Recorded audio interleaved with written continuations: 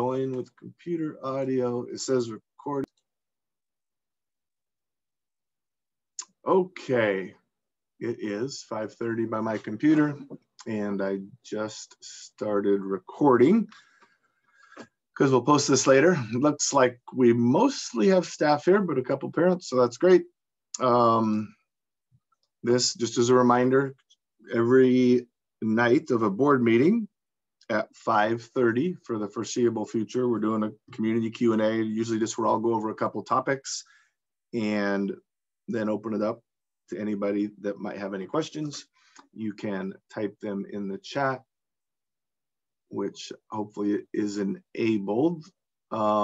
Miss Latham, could you send me a test chat just to make sure that that's working? Or someone, Miss Perrier. Ah, perfect. Okay, it is working. Okay, so 3 topics I wanted to go over. One, just kind of briefly discuss the Omicron surge, which we're definitely experiencing, impact to students, staff, people associated with our system. I'm looking at the email from our district nurse today. I'll kind of go through each building. High school had 5 folks on quarantine or isolation, with 3 of them being positive. Middle school had 11 out on quarantine or isolation with 1 positive. Veneta, 11 with 3 positive. Elmira Elementary, 30 in quarantine with 5 positives. So 5, 8, 9, looks like 12 total positive.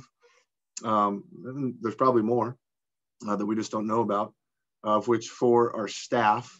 And as often happens, 4 of the positives are staff. Some of the quarantines or isolations could be them as well when their kids' school is closed, even if they don't, we have staff members that live in other places in Lane County. We have a few of staff who are out and their schools are closed altogether, not necessarily to their student or child being sick, but not being in school due to a health issue. Their staff members allowed to take sick leave. So we have folks out for that as well. So definitely have more than just the 4 staff members out. So since the start of the pandemic, that's, since we came back after winter break, for sure, it has looked different for us. The staff in buildings have been doing a fantastic job being creative, I will say, flexible, and just doing lots of things to ensure that we continue to provide daily in-person instruction every day until we can't. And that's what we're continuing to do. That's the #1 goal, to make it to June and have never had to close school for even a 2-hour delay as a result of any health COVID-related issues. So I wanted to briefly talk about that. I wanted to talk about, a potential transition at some point, I hope, to allowing volunteers in the school. They would need to be vaccinated volunteers, but also allowing unvaccinated folks to come into the school, even if it's as simple as walking their kid to class. We had worked on a kind of draft plan that we were going to try before winter break, spent some time on it, and we knew kind of what was coming. It was predicted that we were going to have this surge, so it's just kind of on hold. But when we get to a spot where our numbers, are back like they were in, say, late October, early November, that's something we hope to be able to do. So we're continuing to massage the language in that. And as we approach that opportunity, we're going to take it as soon as we can.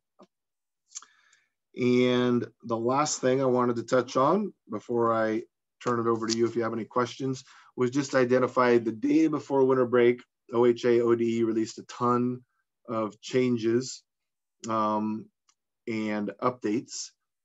And I wanted to just touch on a couple highlights of those. The #1 change that I'll note is the definitions of up-to-date in vaccinations and how it relates to staff and students. For students, it didn't change. A student is up to date in their vaccination. if they completed 2-shot series, or 1 shot if it was Johnson & Johnson. And all of the quarantine, isolation, close contact rules apply to them, which are a lot better. They'll let them stay in school absent any symptoms. For staff, they changed it to having a booster. So while having a booster isn't in the governor's mandate around employment, it does. Let's say Gary's a staff member and I'm not boosted and I'm a close contact to somebody that's positive, I now have to quarantine or isolate. While if Gary, the staff member, has had a booster shot and I'm a close contact, I do not need to quarantine or isolate unless I have symptoms. I need to be consistent with my mask use, etc. So that's a big change for us. It went from having every staff member in our district, no one needing to isolate or quarantine unless they were sick or had someone sick in their house, to only folks that were boosted. We're collecting data from our staff members that want to voluntarily give it to us.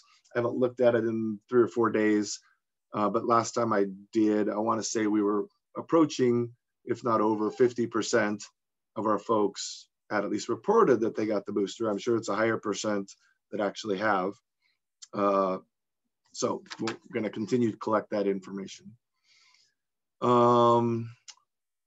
The other big change that I wanted to mention that came out is there's no more close contacts in school, except for 2 settings. Eating, so cafeteria, or I suppose classroom if they're eating in the classroom, or unmasked athletics. So what that tells us is if we're following all the general protocols in a given classroom, let's take 2nd grade classroom with Miss Marshall, and a student tests positive. If we were following everything, no one else in the class needs to quarantine or isolate, just monitor for symptoms. However, if the close contact occurred at a time where we weren't following protocols, then they would, or if it was a time at lunchtime or unmasked athletics, which, we want to continue to provide athletics. We know it's important to our students, our families, the community. We're continuing to do that. And the last week or 2 have been much, much better in regards to participation of visitors to the gym and following the rules and wearing masks. So it's been great. I have no problem continuing. But amongst the student athletes, it's definitely spreading more. So wrestlers or basketball players, a lot more testing positive, a lot more canceled games, just a result of not being able to practice due to not enough players. So those were the 3 things I wanted to touch on, which I know wasn't a lot, but we only have a few folks here, and I really want to give, it isn't so much about me telling you things you might not even care about, as it is about if you have a specific question. When would we be notified if a child in our child's class tested positive so that we could monitor more closely for symptoms? Ms. Marshall, are you on here? I am. Okay. I'm going to answer, but you jump in if I get off track. Okay. I think we're not notifying in the class unless a parent, let's say, what I would encourage parents to do is talk to their classroom teacher. So again, and maybe it's a little easier at the elementary school level where they have one teacher.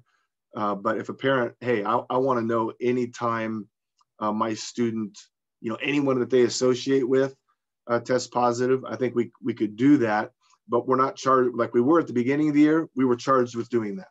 We're not charged with doing that now. And it's such a workload that it's overwhelming, especially now. Is much more manageable in September or October where we're making 1 or 2 phone calls a day. But this could literally be 2 people, all day long. What I would tell a parent is, especially with the way things are now, there's somebody positive in every classroom in our school district.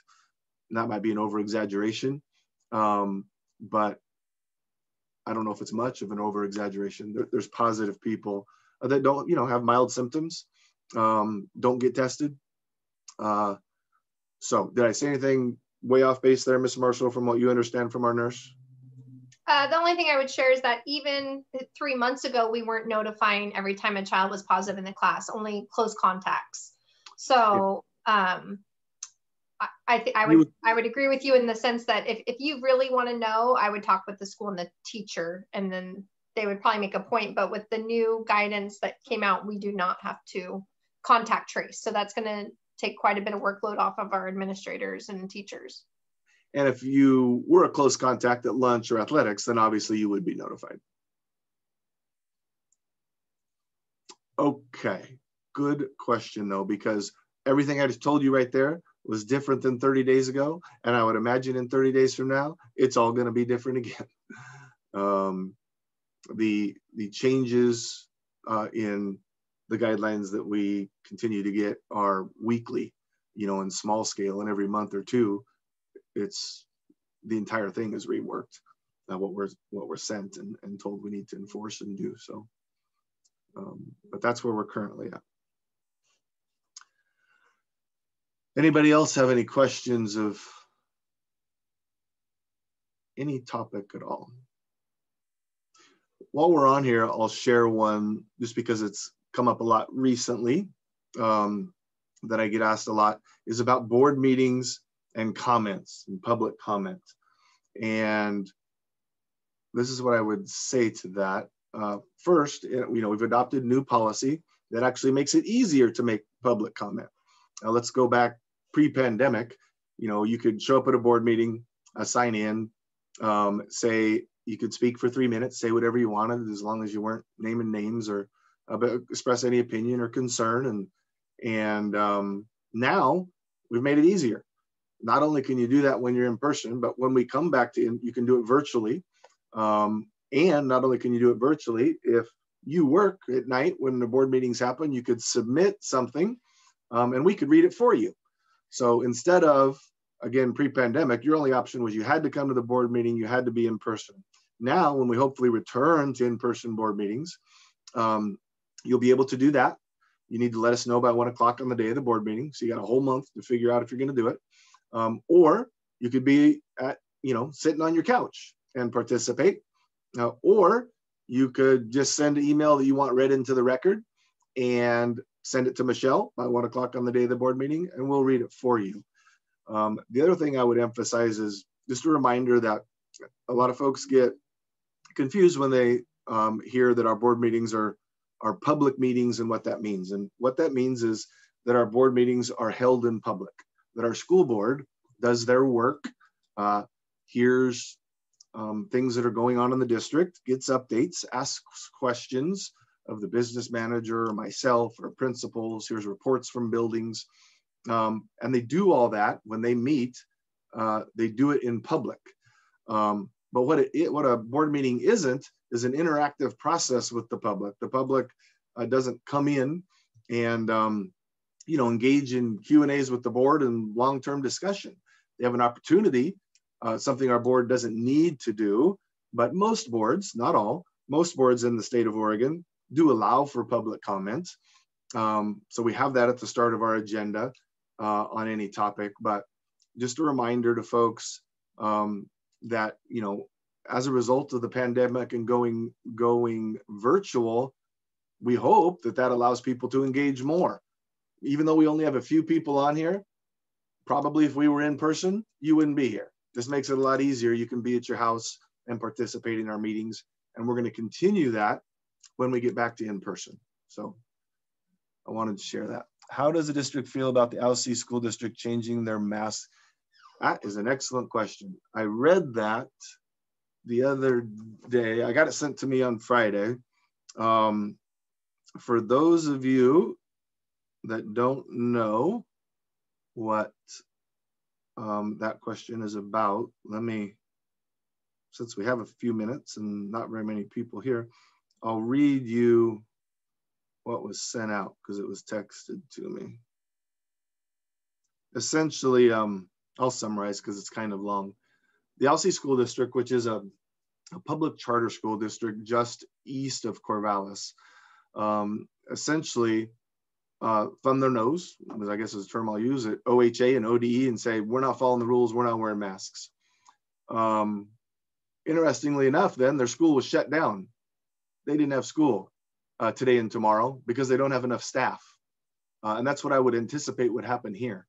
I have a conference call with our Lane ESD superintendent tomorrow to ask, what is the recourse here? I mean, I got people in my community, some that, hey, if this is allowable in LC and they're not gonna, start taking teachers' licenses for not enforcing masks, or administrators' licenses, or superintendents' licenses, or fining the school district, if there is no hammer, if there is no consequence here, I feel like that's something I need to let my school board and community know.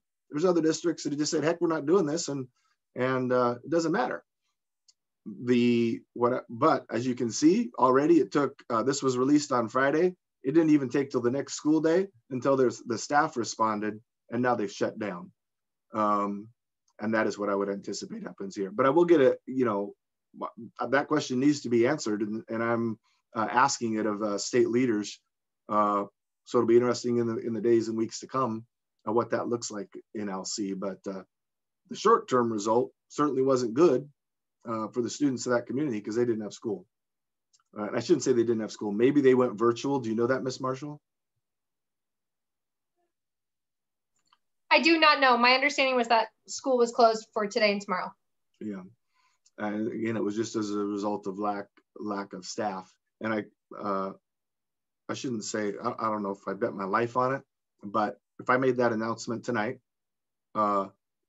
we would not only have not enough staff to run 4 buildings, we might not have enough staff to run 1 building. So time will tell. And I will try to get, if you email me that, you want more information, whoever asked that question, when I get an answer to that, I'll certainly shoot you the email from ODE or OHA that I get, because it is one that we need to get answered. Okay, I'm not seeing any other questions. I'll hang on here a minute. We do have a board meeting at 6:30. If you're interested in watching, it will be a little bit of a longer one. We have a school presentation tonight and several items on the agenda. And you should be able to find the link on the website. So with that, I appreciate those of you that showed up. Please spread the word that these meetings occur every Monday, 5:30 on the night of our board meetings. Because if we had, 27 people in here instead of 7, it helps get information out, if nothing else. So thanks again.